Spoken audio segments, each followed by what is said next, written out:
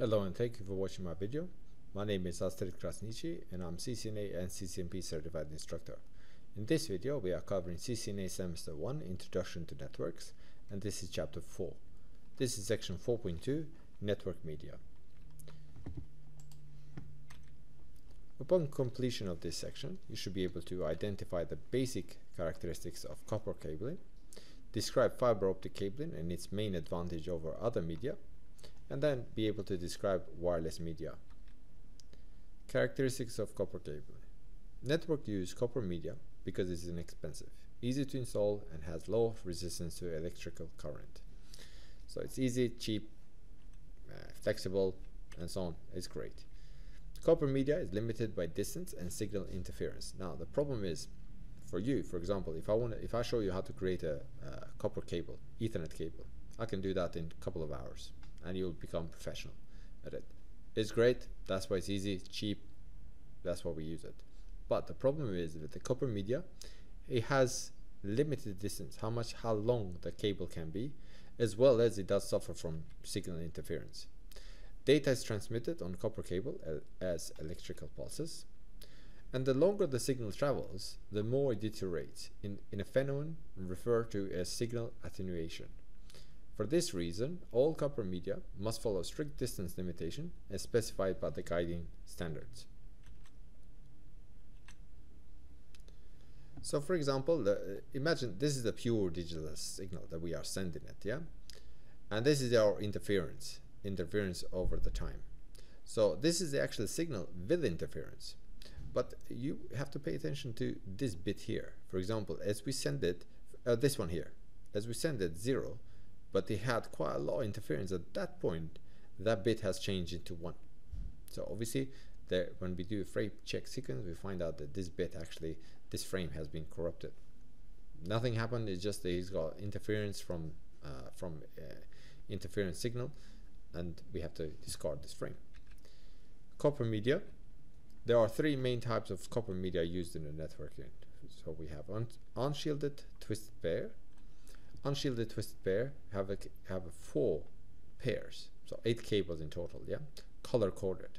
Each pair is twisted with each other. No, each cable is twisted in a pair, yeah.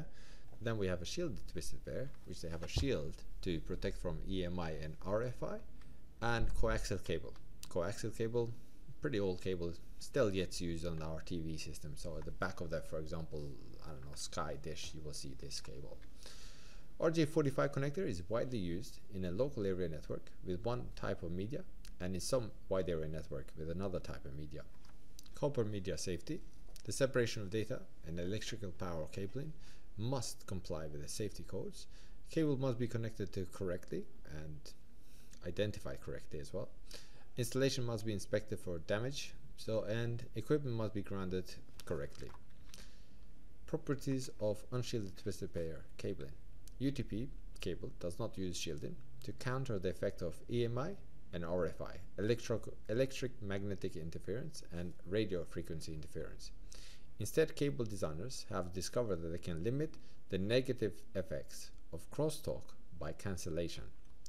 When 2 wires in an electrical circuit are placed close together, their magnetic fields are the exact opposite of each other. Therefore, the 2 magnetic fields cancel each other out and also cancel out any outside EMI and RFI signals.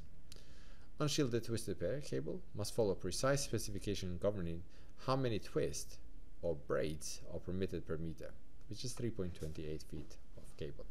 Not very, you're not going to be tested this, I don't think, on CCNA routing and switching. Unshielded twisted pair cabling standards. So we have category 3 cabling, UTP. This is used for voice communication, most often used for the phone lines and so on. Then we have a very popular Cat5, and even more popular Cat5e cabling, used for data transmission. Cat5 supports 100 Mbps and can support up to 1000 Mbps, but is not recommended. Cat5e does support 1000 Mbps. Then we have Cat6 cable, unshielded twisted pair, used for data transmission. An added separator is between each pair of wires, allowing it to function at higher speeds. supports 1000 megabits per second up to 10 gigabits per second. Through 10 Gbps, gigabit per second is not recommended. Then we have a Cat7 and so on, but as far as the CCNA routing switching, this is the cabling standard that you have to be familiar with. The connectors, unshielded twisted pair connectors, we have RJ45 unshielded twisted pair connected, a plug, this is a plug, and then we have a socket. So at the back of the socket you can like crimp or punch tool them the cables correctly coded, very easy to do so, and this plug fits the socket. Now if we are creating a cable, this is a bad connector, but too many wires are exposed, too many a lot of untwisting is being done here, and not everything is covered. So for example, you will have some kind of interference. Sorry if I go back there. Yeah, we will have interference on this part here. This is actually what we want. The good connector, wires are untwisted to the extent necessary to attach to the connector. Types of unshielded twisted pair. So we have two types, and well, we have two standards. So we have standard T568A. Let me just point him here while I'm talking here about this one. That's our standard.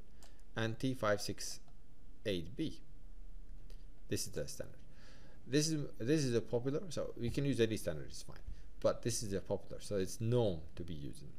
So T568B, if you put both sides with this standard, for example, both sides with this standard, so then there will be a straight through cable. If both ends of the cable is T568B, then it's straight through cable. It can be A or B, but B is more common out there. If one side of the cable is B and the other side of the cable is A, then that will be a crossover cable. Crossover cable. If one standard is B, one standard is A, it's a crossover. The straight through cable we will connect to devices, network host to network devices such as switch or hub. They are dissimilar to what they do. So for example, you connect PC to a switch, that will be a straight through cable, or both ends to T568B. If you connect two similar devices, like two switches or two hubs or two PCs back to back, then you're going to have to connect them with a crossover cable. Rollover cable, another type of cable. This is Cisco proprietary, and remember the word proprietary, only the vendors they can use it. Connects the workstation to serial port to a router console port using an adapter. So type of unshielded twisted pair. So if I connect two switches together, I'm going to use crossover cable. You can see it there. That's a crossover. If I connect a switch to router, they are not similar devices, so this is going to be a straight through cable. If I connect a switch to PC, dissimilar devices, so that's going to be a straight through cable. If I connect a router to PC, what do you think? Same or not? They are actually the same device, because the router is just a PC, advanced PC, yeah? So it's going to be crossover cable. If I connect the PC through the console, if this was a blue, it's a rollover, yeah? So we connect it to the console port. Properties of fiber optic cabling. Fiber optic cabling is now being used in 4 types of industry: enterprise network, fiber to the home, FTTH and access network, long haul network, and submarine networks. Pretty much you will have in the sea, in the oceans, lots of fiber optic cables running around. Although an optical fiber is very thin, it composes of 2 kinds of glass and a protective outer shield, which we have a core glass, which consists of pure glass and is a part of the fiber where light is actually carried. Because remember, the light pulses we send with the fiber, yeah? So the core is a pure glass that we actually send those lights in. Then we have another type of glass, it's called cladding. And this type of glass acts as a mirror. So in case our signal is our light source or light pulses, they try to escape, the cladding will send them back, or will reflect them back into the core. Then we have a jacket, typically a PVC jacket that protects the core and cladding. Just if I go back here, like light source can travel, light pulses can travel in one direction only. So you can send, right? You can't just send and receive with the light. So either send or receive. So for that reason, with a fiber optic cable, you're always going to see 2 cables, one for sending, one for receiving. There's another type, the new type, that you can send and receive at the same time, but that's for the future lessons. Type of fiber media, we have a single mode fiber, SMF, consists of very small core and uses expensive laser technology to send a signal array of lights.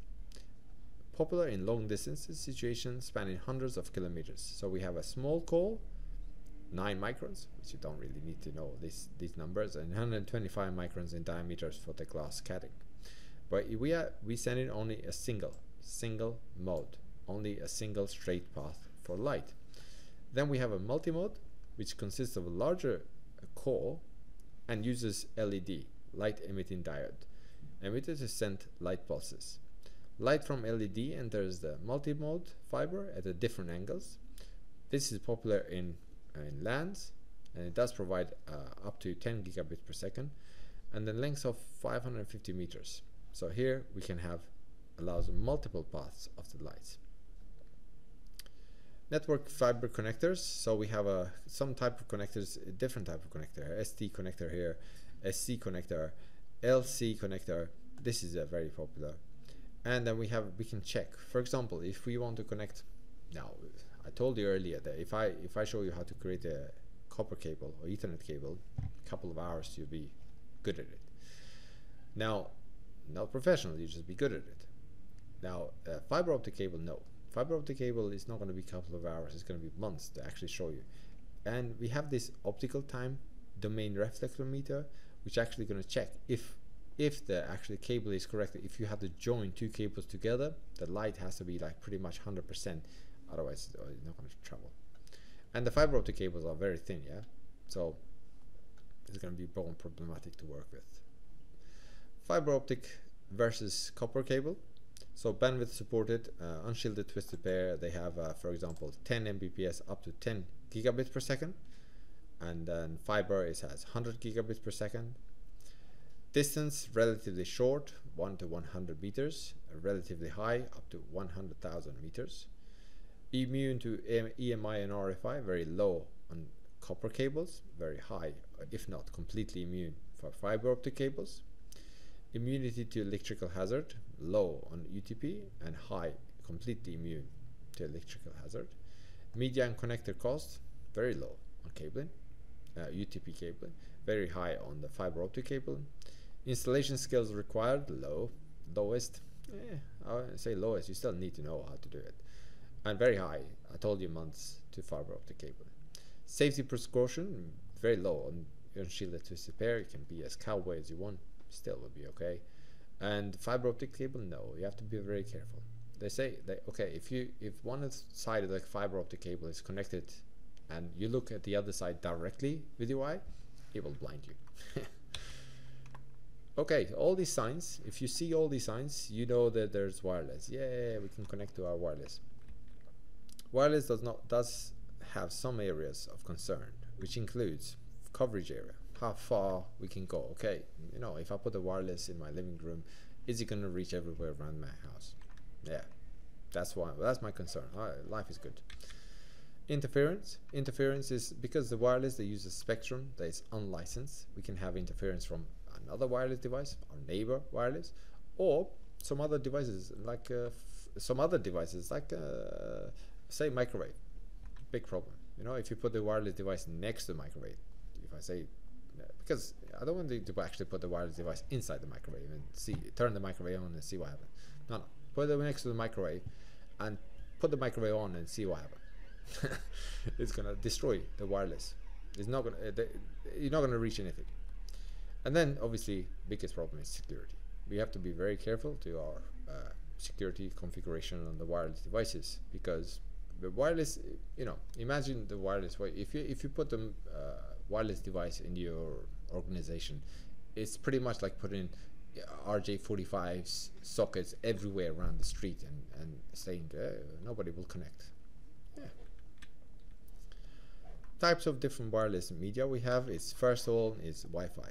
Now this Wi-Fi has different standards. Not really necessary to concentrate or pay too much attention on CCNA 1. More is going to be on CCNA 4 talking about these. Then the one that you need to know now is 802.11. Yeah, that's our standard.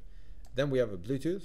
Bluetooth, if you have a mobile phone, probably smartphone has a Bluetooth, and that's gonna be that short distances, very short distances. And the standard there is 802.15. Yeah, that's our standard with Bluetooth. Now support speeds up to 3 megabits per second and provides device pairing over distances from 1 to 100 meters. Okay, there's 3 different versions, but the versions that we use, they're never gonna get 100 meters, I can promise you that. Then we have a WiMAX. It's not the type of wireless broadband kind of. 802.16, that's the standard for it. That provides the speeds up to 1 gigabit per second and uses a point-to-multipoint topology to provide a wireless broadband access. This is a typical wireless router, well, Cisco router that has a, well, it's integrated router, yeah, so it's doing 3 jobs. It's doing routing, it's doing the switching, it's got some switch ports at the back, and it's got the wireless. Pretty much, most likely, yeah, it's going to be doing the firewall as well. Thank you very much for watching, and hopefully to see you in the next video. 4.3 data link layer protocols. Bye bye.